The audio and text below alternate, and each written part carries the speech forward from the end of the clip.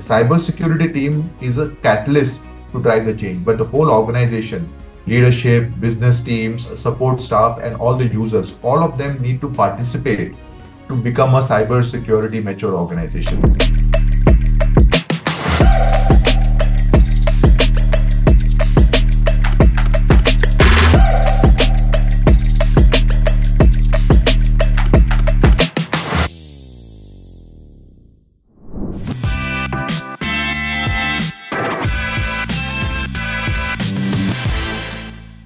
As technology continues to advance and more of our daily lives are spent online, the need to protect our personal data or even the sensitive information has become a top priority. In 2023, a report stated that education sector was the most targeted cyber threats attack, accounting to more than 7 lakh incidents that had happened.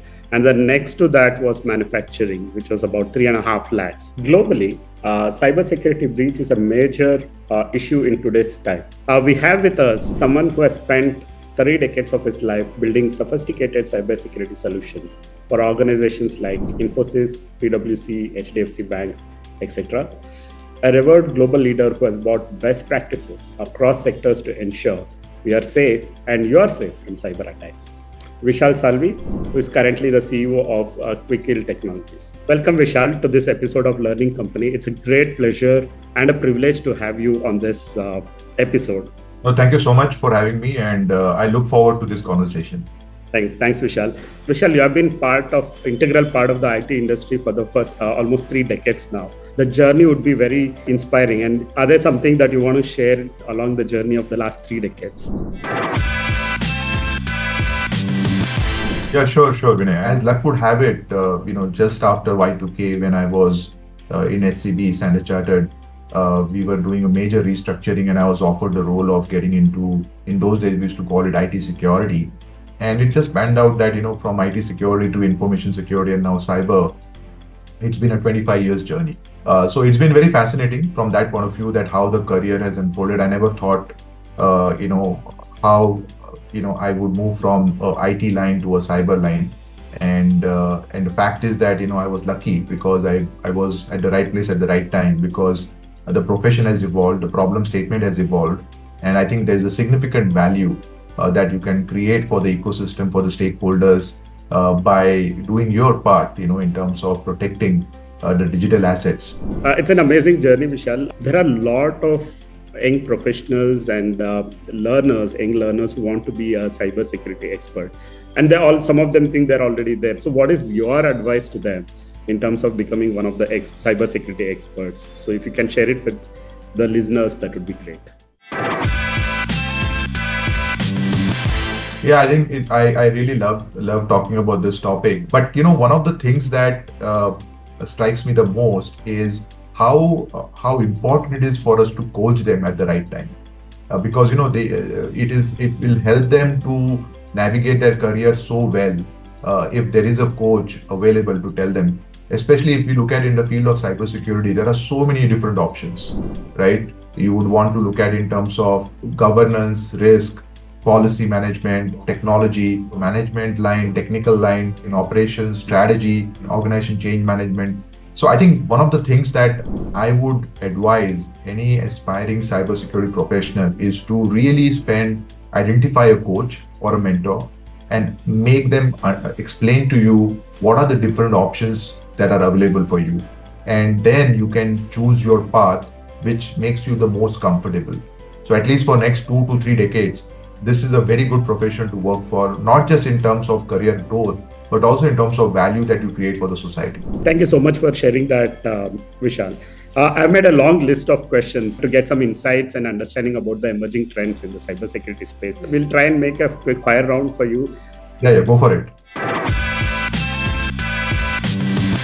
Thanks, Vishal. So my first question to you, why do you think there is increase in cybersecurity or cyber attacks happening in the education industry specifically, Vishal? See, Vinay, I think the cybersecurity attacks are increasing in general, okay, not necessarily only on education industry. And that is because of the way in which attack surface is growing. As we innovate and as we add more and more solutions, technologies like we have cloud computing, we have virtualization, AI, huge amount of data. All of this is creating a significant amount of attack surface. And unfortunately, in technology world, we actually therefore start introducing more vulnerabilities and more channels for attack. But that leads to a question. Let's say an institution or an organization gets under a cyber attack. What is the first thing that they are supposed to do? See, I think the first thing is that, you have to remain calm and not panic. Okay. Secondly, what happens is that you need to isolate your system because, it's very important to keep the state of your system the way it is. Because, if you want to really understand what happened to you, you need to do forensic analysis. And you should ensure that you don't contaminate your evidence, for you to be able to do a proper forensic. So you need to isolate your infrastructure. The third part of it then is to really, if you have the team of experts within your organization, then I think you need to really start investigating. And in today's day and age, Vinay, the speed matters, right? Decision making of speed matters because if you are late by even 10 or 15 minutes, it can be catastrophic in terms of how your stakeholders perceive you. So you need to be clear in terms of your communication strategy. And then after that, it's all about lessons learned and, what you need to do from that lesson learned so that, this does not happen to you in future.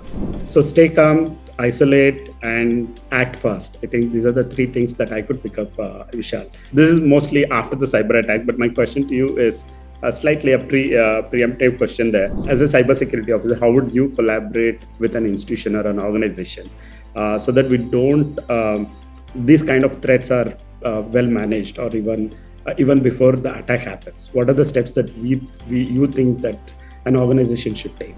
So I'll call out few important aspects of that. The first thing is that you need to have somebody who is accountable for driving cybersecurity within your organization. Number two, you need to start from the top. So you need to have your board and your leadership team onboarded and understand the risks that are there for your businesses. The third part is then, given that you have somebody who understands cybersecurity, you empower that person to now execute that program within your organization. In India, the piracy of a software or a piracy of or even the tendency to not to have an antivirus in your system can lead to a major breach, and a lot of privacy gets this one. Do you think this has any relation to a larger cybersecurity attack in the organization? If you look at in US, 50% of the consumers use paid AV antivirus on their computers. In India, that is 20%. So we have a 30% gap. So there is a awareness issue. And I think we need to do a lot to make people aware that, from a consumer, you're protecting your PC point of view, you need to take ownership and you need to start configuring and installing the software so that you are able to protect it. So capacity building is a very critical aspect, especially in the cybersecurity engine, and this will continue to grow. So what opportunities are available for a student of a cybersecurity? I think capacity building is a very, very important aspect in today's world for cybersecurity. Right now, what has happened is that because of the complexity of the tools that we have currently developed, we need people to be trained on understanding the tools. You need to make sure that the fundamental principles and knowledge of cybersecurity is taught at a very early stages of this young talent. And my experience says that if you are looking at a post-graduation, you're already too late, right? So you need to embed this as a foundational element in your standard curriculums. We have been working with a lot of institutions. We also, as an organization, have a lot of content around the cybersecurity, of course, both digital and the print. But we also have a dedicated cybersecurity training programs that can be embedded into your normal, in your degree programs or as a part of your curriculum. Or even if the students in the early years of their studying, if they want to focus on cybersecurity, we do have a pathway program. And it's right that the capacity building is most critical, not just in, and especially with the Gen AI coming in, deep fakes and so on and so forth happening. I think it's most important that the people also spend some have trained themselves into the cybersecurity programs.